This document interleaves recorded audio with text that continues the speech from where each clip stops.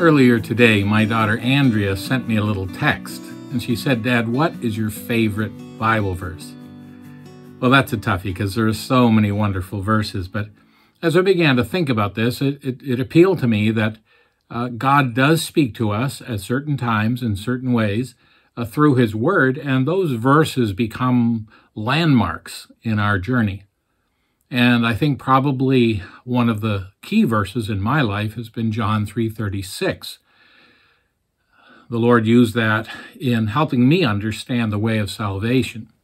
It puts things in striking contrast when we read, "He who believes in the Son has everlasting life, and he who does not believe the Son shall not see life, but the wrath of God abides on him." Now, my father used this verse. I was just a little boy, wasn't quite 5 years old, but he used the verse to explain that the Lord Jesus has in his hands a gift and a gavel. He is both the Savior and the Judge, and he wants to give us the gift of eternal life, but if we say no to that gift, then he's going to have to use the gavel and find us guilty. And this verse illustrates those two ideas, that if we believe in the Son, we have the gift of eternal life. And if we don't believe on him, then the wrath of God abides on us. And it was so stark and clear to me, it helped me understand. And as a little child, I put my faith in the Lord. So obviously, John 3:36 is a key verse in my journey. And then when we were married, we took as our marriage verse the words of the psalmist, Psalm 34, verse 3. They're engraved inside my wife's wedding band. "Oh, magnify the Lord with me, and let us exalt his name together." That was our desire as a couple, to live our lives for the pleasure of the Lord and to exalt his name, to call people to think highly about our Lord. And so that's been our privilege through our married life. And then when I was sent out in the service of the Lord full-time to preach the word around the world, the verse that the Lord gave me was in Isaiah chapter 50 and verse 4. And there it says, "The Lord God has given me the tongue of the learned, that I should know how to speak." And this was the key phrase, "a word in season to him who is weary. He awakens me morning by morning. He awakens my ear to hear as the learned." Now, that's a messianic prophecy concerning our Lord Jesus. But I laid claim to the same ministry that he had given me to go out with words of encouragement to those who are weary, to point people to the Lord Jesus. I think probably my favorite verse for sharing with people that I don't know if they're saved or lost, but a great verse that I found very helpful and very adjustable are the words found in Nahum chapter 1 and verse 7. It's the verse I have on these pens. I've given away hundreds, perhaps thousands of these pens, the beautiful pen that I get from the National Pen Company, and it just exactly fits on the pen. "The Lord is good, a stronghold in the day of trouble, and he knows those who trust in him." Tendency is when people get into times of trouble to question the goodness of the Lord. Here's a combination of ideas in the verse. The Lord is good, a stronghold in the day of trouble, and then this subtle gospel message at the end, and he knows those who trust in him. That's what it means to be saved, that the Lord knows you, right? If you're not saved, he doesn't know you. Only your sins rightly introduce you to the Lord. And so if you come before the Lord someday and say, "Lord, I'm this good person," he says, "I'm sorry, I don't recognize you. Depart from me, I never knew you." And so the scripture makes a big deal of this. After you had known the Lord, or after you had been known by him, he's the one who knows us. And to perish, according to Psalm 1, the last little verse, it states that the Lord knows the way of the righteous, but the way of the ungodly shall perish. To perish means to be unknown by the God who knows everything, and to be sent away from the God who is everywhere. What a terrible fate. But this verse says, the Lord knows those who are his. And then there are a couple of verses that I just love because I love the positive spirit, the positive attitude that is given to us in the Word of God. You know, the Christian is the world's greatest pessimist and the world's greatest optimist, because we know that in our heart, that's in our flesh, there dwells no good thing. We don't have any confidence in the flesh. And so when we talk about human beings can be monsters. We recognize that. Everyone's a sinner. Everyone's lost and hopeless and undone.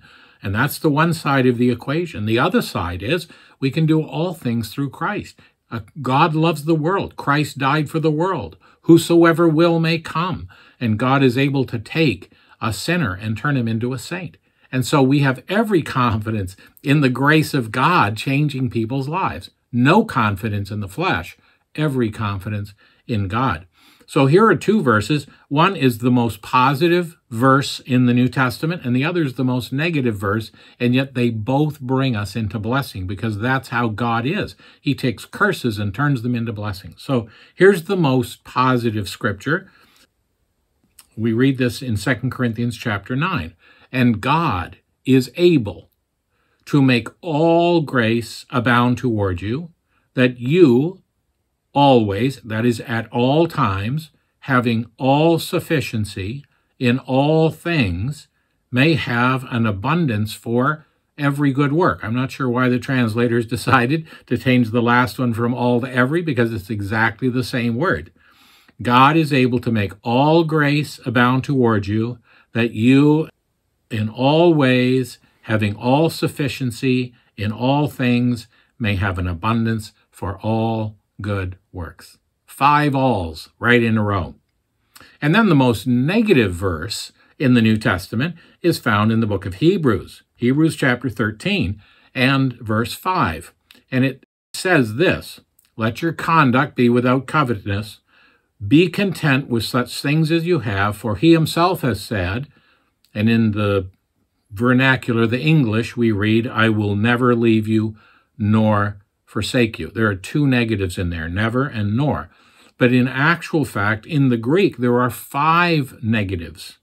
Something like, no, I will not ever leave you. No, I will never forsake you. There are 5 negatives in that verse.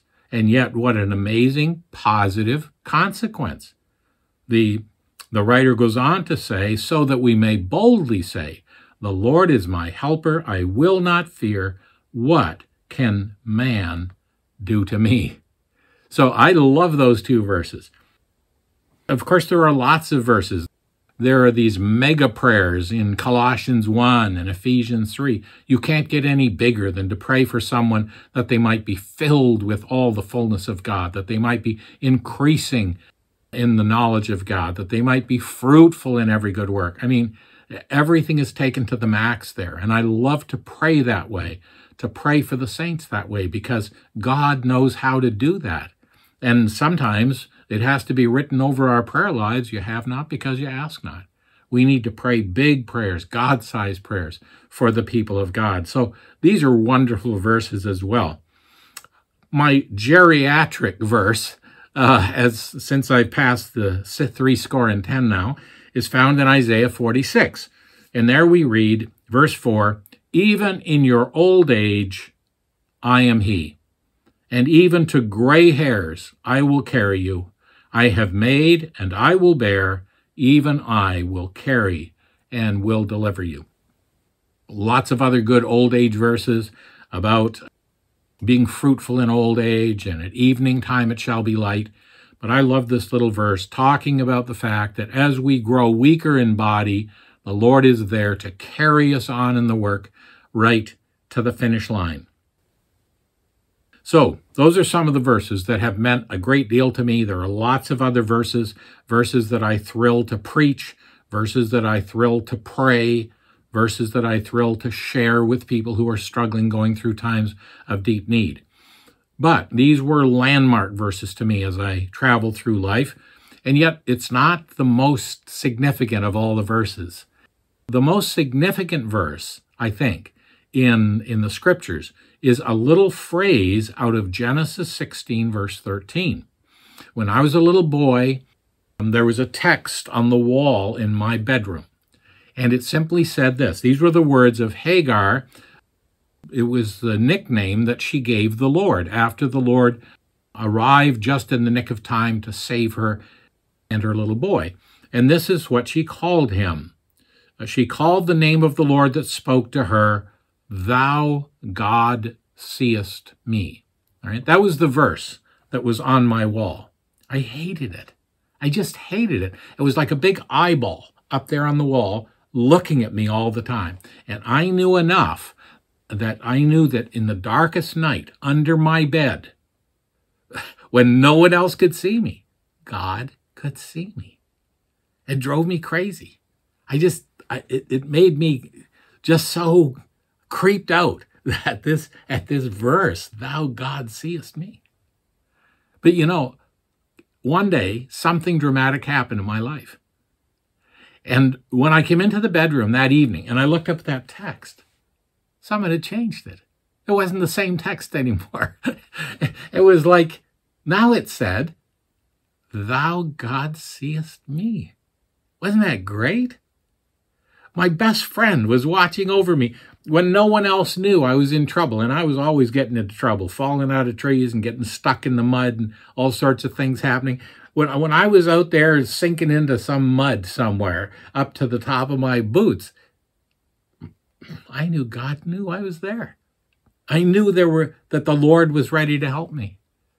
And so the change that was wrought in that verse by the fact that before I felt like his enemy and that he was spying on me, as opposed to now that he was my friend and he was watching over me, is the same verse.